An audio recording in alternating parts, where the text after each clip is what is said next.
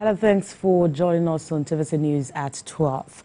The Center for General Nigerian Studies of the Lagos State University has unveiled a book chronicling the impact of the institution's Vice Chancellor, Professor Ibiyemi Olatunji-Bello, on education and public service in Nigeria.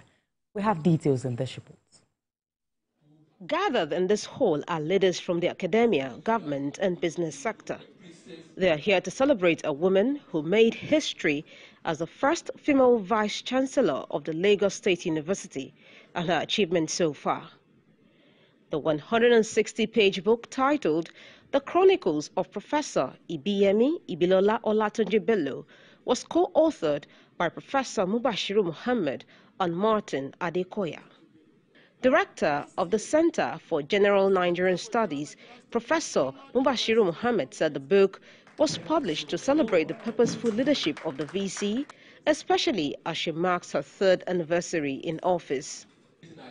Vice-Chancellor of the Lagos State University of Education and the book reviewer, Professor Bidemi Lafiaji-Okuneye, described LASU story as a beacon of hope to women in leadership and the academia. She consistently engaged robustly with the government, industries, and even the unions in ensuring peace and to ensure that the university move forward.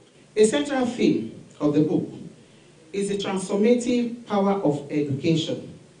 Professor Olatunji-Bello philosophy emphasizes inclusivity, empowerment, and the importance of nurturing intellectual curiosity. The chairman of the occasion, who is a special assistant to the president on sustainable development goals in our part, said Professor Olatunji-Bello's tenure has brought unprecedented development to LASU.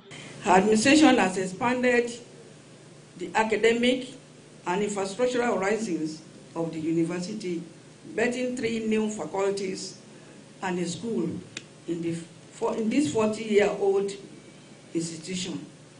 The Honorary Professor Ibiyemi Olatunji-Bello, who commended the initiative of the book, described it as a call to do more and give back to the society. When Professor Mohammed approached me with the idea to write this book and celebrate me this way, I immediately told him that the university does not have any resources to commit to. Decided to see how he and his team would achieve it.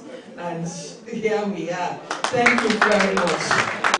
The book stands as a testament to resilience and hard work, which many agree will continue to inspire others.